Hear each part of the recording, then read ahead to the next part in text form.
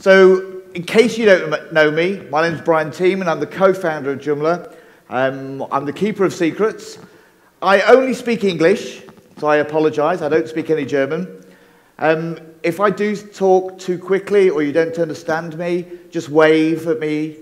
It won't change how I speak. I won't miraculously speak in German, but I might try to speak a little bit slower. So, the first secret I want to share with you is from 2005.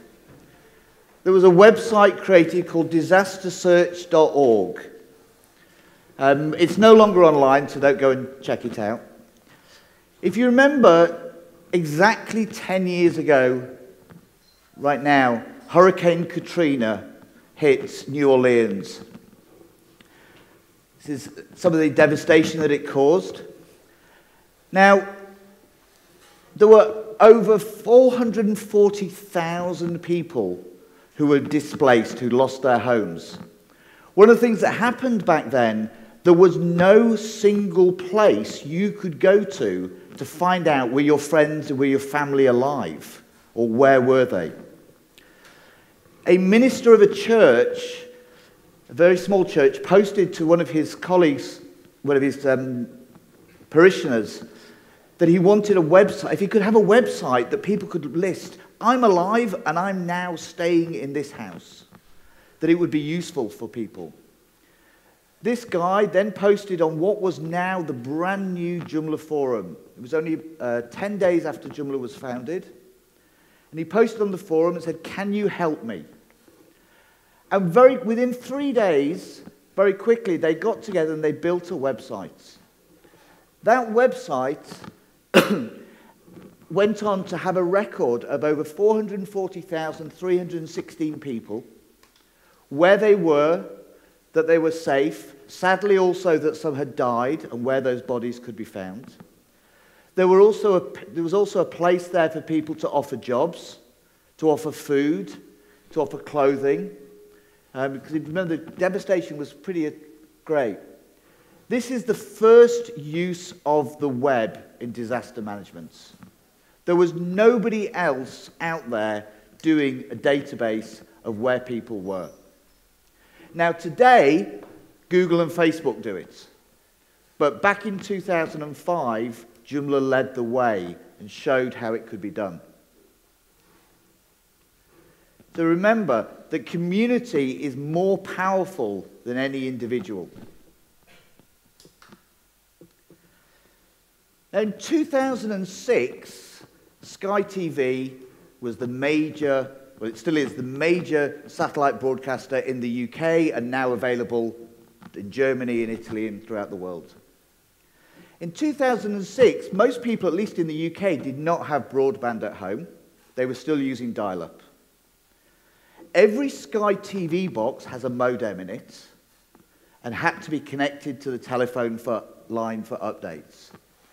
So Sky had an idea that they could serve the web through the TV sets.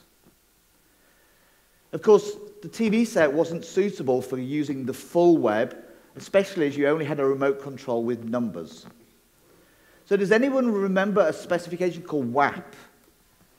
Okay, WAP was a really basic web-type interface that we had on mobile phones. It was text only, and the menu was driven by numbers. So first, Sky looked at using that, and they realized that really didn't work when you were on a big screen. Of course, not the huge 40-inch high-definition screens that we have today, but still it didn't work on a big screen. So Sky created a brand new specification called WTVML. You might guess it's web, TV, and XML all together. And this allowed them to build complete websites, including Amazon and eBay, that would be served over the modem through the websites. Now, the problem Sky had was no one was going to use the service until people were looking at it. No one was going to build websites for it until users were using it. So Sky had this idea, how can we get a large number of websites on day one of our launch really easily? So Sky approached the brand new Joomla and said to us, can we use Joomla to build these websites? Sky were already actually using Joomla themselves for their developer portal. So they were really familiar with Joomla.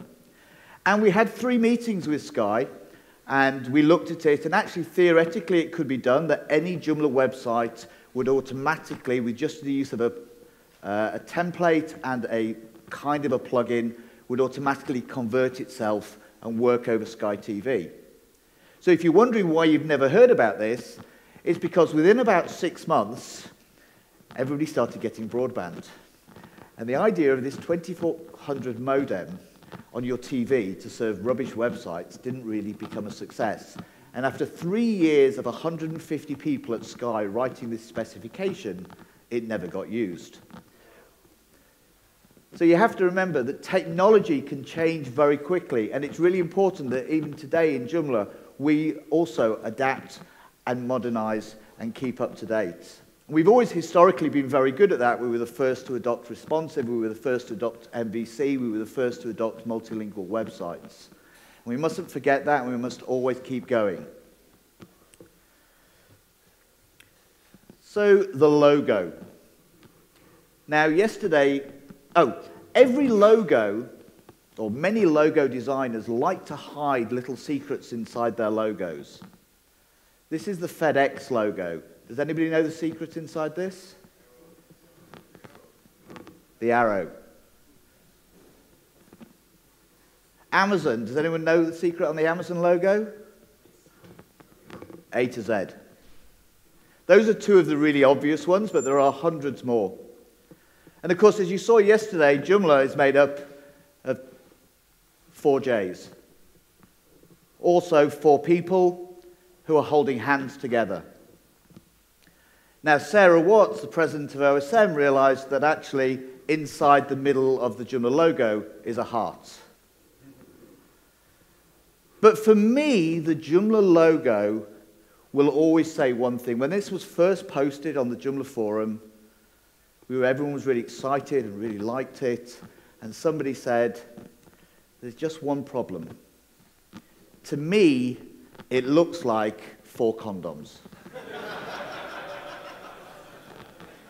Now that I've told you it looks like 4 condoms, you think it does.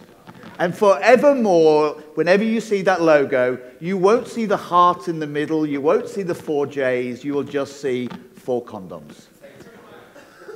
That's my little gift to you. So there is a meaning to everything. Now, in 2008, I got my first broadband connection. It was, I think I paid whatever the rental of the telephone line, they gave me broadband for free. Now, of course, when you get something like broadband for free, it might not be very good. And it wasn't. And I was regularly on the telephone to them. My broadband's not working. Now, the problem is that they used a call center in India. And they had a script. And the script went something like, have you tried switching it on and off again? Are you sure you've tried switching it on and off again? Could you please switch it on and off again for me once more? And then you have a series more questions, and then they would say, it's not working. I know. We need to send you to second-level support. This is the telephone number for second-level support. So you ring second-level support, and they give you some advice. And 3 hours later, it's not working again. So you ring second-level support again. I'm not going to go to the call center. I'm going to go to second-level support. I'm clever. I'm not going to waste my time. You could only access the number when they'd given you approval. And the approval only lasted for 2 hours. So you'd ring back, and it gets redirected to the call center in India. And you'd say, I was speaking to you before, my broadband's not working, and I need to speak to second-level support. Yes, sir, no problem at all. Can we just try turning it on and off again? And you had to go through this whole process. Now, after 3 weeks of this happening, I got a little bit annoyed. So I started Googling, trying to find a direct number of this second-level support place in England. Now, I didn't find it, but I did find a website. The website didn't have a domain name, it just had an IP address. And when I got there, it just had a login screen. But one thing I could spot immediately was it was Joomla. Now, this is 2008. Early in 2008, there was Joomla's one and only major security hole. If anyone remembers it, you could actually reset the admin password on anybody's website. Yeah, so it's pretty severe. And that was in Joomla's 1.5.0 to 1.5.5. Now, when I was speaking to having these issues, we were already on 1.5.7. It was all fixed. But I've got this website in front of me that's a Joomla website, and all I've got is a login screen. So I tried. What's the harm in trying? So I did the backtick, I pressed enter. Guess what? They hadn't updated their Joomla websites. So I've now got the super admin user account for the website. I log in, and I can see the directory of all the support staff. And then I look and I sort, and I find the head of technical departments with a direct telephone number. So I picked up the phone and I dialed it, and he goes, hello? I said, yes, I'm having a problem with my broadband. How did you get this number? Never mind that, let me tell you my problem. No, how did you get my number? I said, you know your website that's on 192. Yes. How did you see that? Well, it's on the web, so you can see it. You know, you don't need just to have a domain name. The number, I can see it. Oh, yes, that's right. But it's only got a login screen. I said, yes, but I'm logged in. How have you done that? Well, you're using an outdated, insecure version of Joomla, and I've just reset your super admin password. You've hacked our website, I'm calling the police. No, I'm doing you a service because you're running an out-of-date version. I've discovered that, and I'm ringing the head of the technical department to tell him straight away so he can resolve that. Okay, all right. So what is it you wanted me for anyway? So I tell him my problem. And he says, no, I'm still going to call the police because you've hacked the website. I said, do you have a login to the Joomla website yourself? Of course I do. I'm the head of technical departments. So I said, well, can you log in? Assuming you weren't using admin because I've got that password. And he logged in, and I said, right, do you know how to use it? Oh, yes. I said, right, can you click on help about credits? So he does. I said, okay, on that page there's a list of names. Do you see any name there that you recognize? And he said, Brian Teeman. Yes, that's me.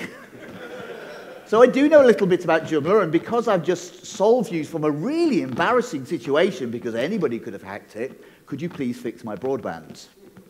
And he says, give me your telephone number, we'll call you back. Within 5 minutes, the phone went. Is that Mr. Teeman?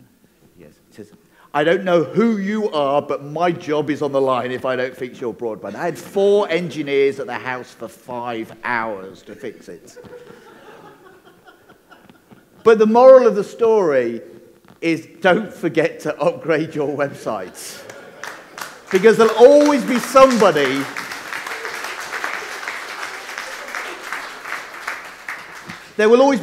like me who finds out there's a vulnerability and just tries it.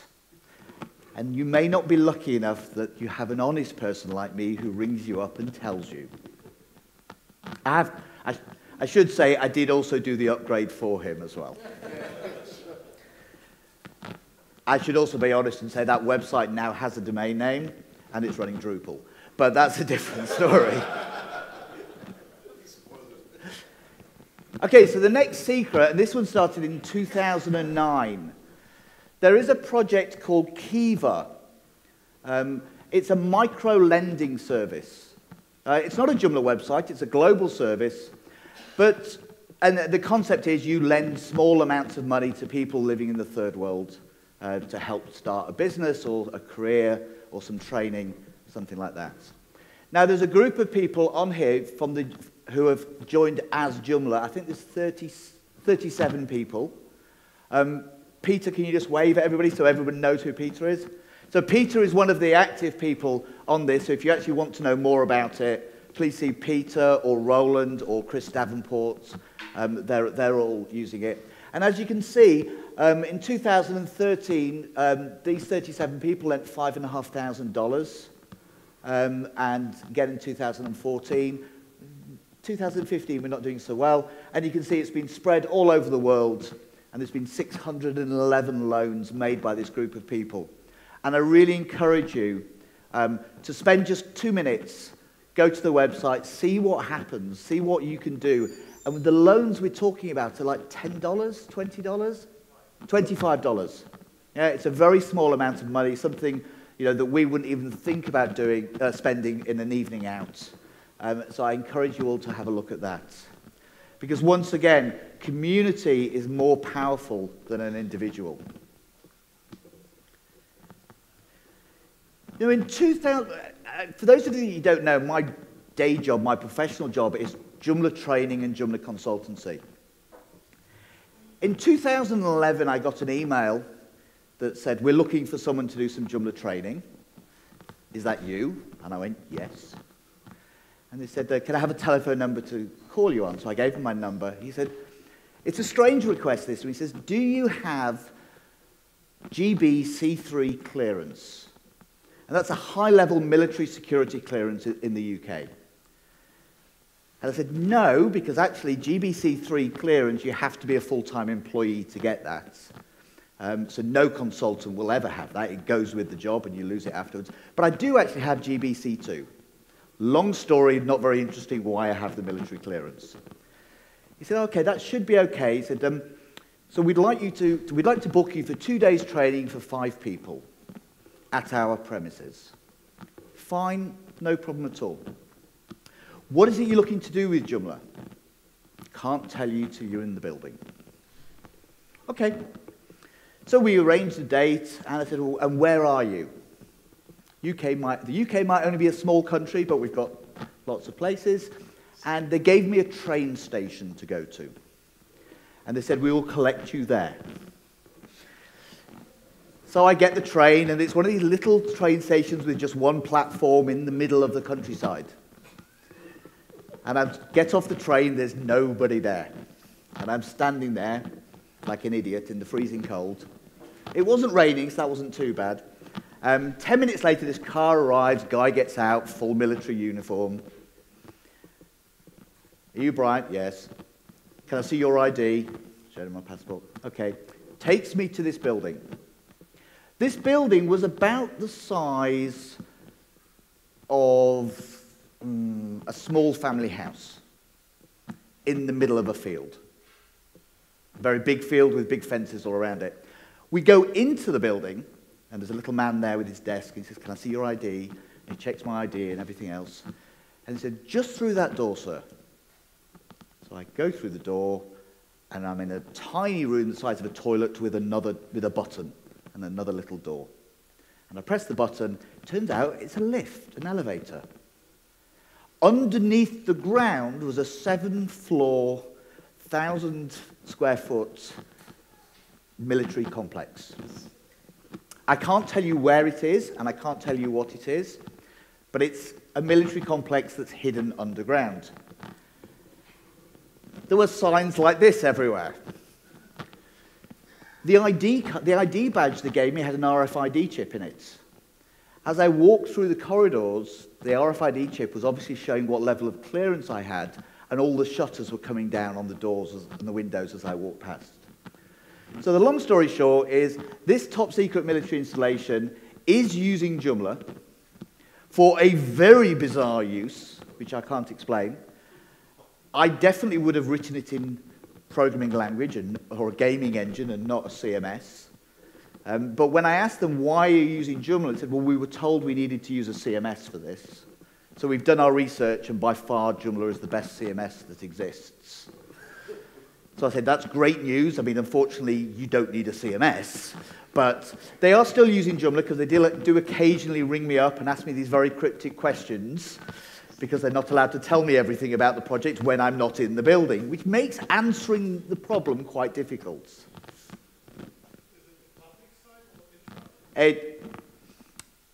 Neither. You won't be able to find it. It's not one that just lives on an IP address, the like talk. So and for those of you at my session yesterday, Joomla can be used for absolutely anything.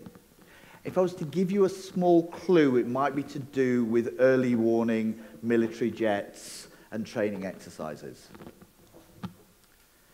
Now, 2012, Joomla Day Poland. This is the first Joomla Day in Poland, even though the Joomla community in Poland has been going like the German community from day one, but it's the first time they've been able to organize events. And Radek Suski was one of the main organizers, and he convinced me to go, and he convinced Nicholas from Akiba Backup to go, and he convinced Ronnie to go. Now, I knew that Ronnie would not actually get up in time for this session. So just in case you didn't know what Ronnie looked like, I thought I would better have a photo of him. So I quickly Googled Ronnie Christiansen, and that's who I saw, which is not Ronnie, that's Ronnie. Now, on the first night, the pre-event, we went for dinner with our Polish guests, most of whom didn't speak any English at all. And we finished dinner and we went to this little lounge area and they brought out the vodka. Now, Ronnie has always told everybody in Joomla how much he drinks. Now, Ronnie's a big guy, so I mean, he can just literally drink more than I can just because of his physical size, but he was talking about drinking vast quantities. So the vodka comes out and Radek says to Nicholas and myself, no, don't. So we just sat quietly in the corner with our beer and just kept, in English we say, nursing our beer for the next 4 hours. Ronnie, however, got into the true spirit of the community. And even though these Polish guys didn't speak a word of English, and Ronnie, not surprisingly, didn't speak a word of Polish, they spent the whole evening drinking vodka. 7 bottles of vodka later, we decided it was time to leave and go to bed. Does anyone know that feeling where you're in the nightclub or you're in the bar, you know you've had a good time, you're a little bit merry, but you're not that drunk. But as soon as you get outside and you hit the fresh air, oh boy. Now this is the venue. Over here on the right-hand side, that building is where we were drinking. And over here on the left-hand side is the campsite that we were staying at. It's a walk. It's about a 25-minute walk when you're sober. Nicholas, Sigrid, Radek, and myself were sober. Ronnie was not. We walk out of the building, and we get to the ground, and Ronnie's like this. So Radek and Nicholas offered to help him. So they were like, Ronnie's like this. Of course, I need to stand on a chair.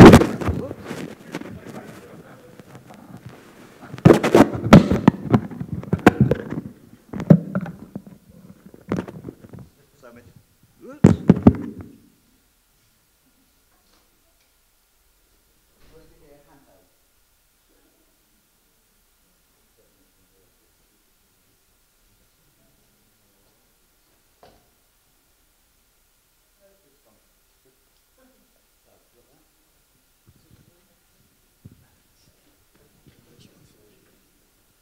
Okay, so obviously Nicholas and Radek are not as tall as Ronnie, and Ronnie's putting all his weight on him. So when Ronnie went like this, Nicholas and Radek went like this. Now Ronnie had forgotten his belt. So as he was walking along, every so often he had to stop and pull his trousers up. And then, as most people do when they're drunk, he realized he needed to have a wee. Now, walking along the side of this lake, we were on a pathway 2 meters above the lake with a slope like this and a small hedge. And Ronnie decides to go and have a wee in the hedge. So he walks over to the hedge And Sigrid, by now, she's looking the other way. You know, she doesn't want to know anything about it. I'm stood there going, he's not. He's not going to. But he did. And he stood there, and he undid his trousers, and he stood there, oh. And then he went, vroom, 2 meters down. Now, of course, most good friends would rush to help. But no, we just stood there laughing. 1 hour later, we got Ronnie home to bed. So the moral of the story is culture is local, not global. When you say in Denmark that you can drink a lot, that doesn't mean the same as you can drink a lot in Poland. And I have to tell you, at 8:30 the next morning, the Polish guys that Ronnie was drinking with were sat working. And at 9:30, they were at the bar and started drinking again. Ronnie arrived at about 2 p.m. in the afternoon. Now, coming towards the end now, in 2015, we hear a lot about, is Joomla secure? Can Joomla be hacked? Now, in the UK, we have very few high-profile Joomla websites.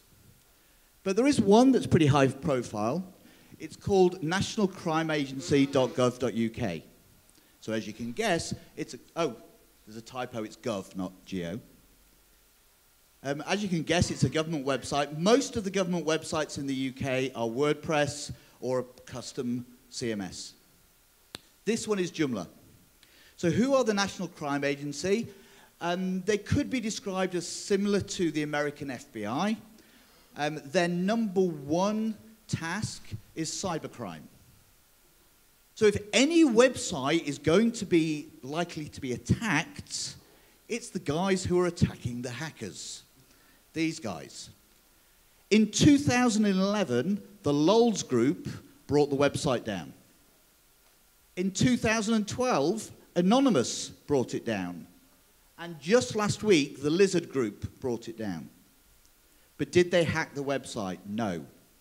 They were only able to do a DDoS, a denial of service attack, by sending large amounts of traffic.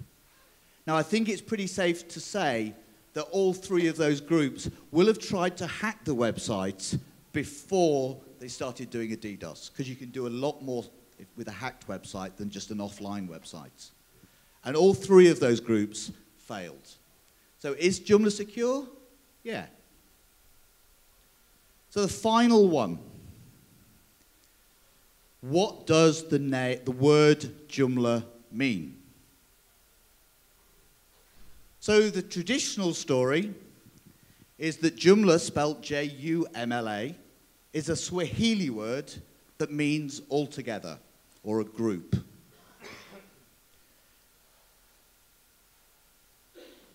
In Estonian, it's not a real word, but the word Jum means the place. Oh, sorry, the word Jum means drink, and La, at the end of a word, means the place. So Joomla is the place to drink, or the pub. So I thought that one was quite appropriate, but both of those are the wrong answer. So what is the real answer of what Joomla means? There is something called gematria or gematria. It's an ancient Jewish thing which gives every letter in the alphabet a number. You add up the value of the words, gives you a total. So for Joomla, the total is 396. And then you look at other words that also have the value 396. And that gives you the true meaning of the word. So what other words have 396? And are they the real meaning of the word Joomla? So we have family, happy, and freedom. Kind of Some people say that this Gematria stuff is hocus pocus, but to me, Joomla does mean family, happy, and freedom. So I was thinking, that is clearly the real meaning of the word Joomla. Until I looked a little bit further, and saw that also words with the value of 396 include can be good, alcohol, and padded cell. So if you think that Joomla means a happy family celebrating freedom that can be good with alcohol and you'll end up in a padded cell, that is the true meaning of the word Joomla. But at the end of the day, Joomla means what you want it to mean. At that point, I'd like to say thank you very much and enjoy the rest of the Joomla day.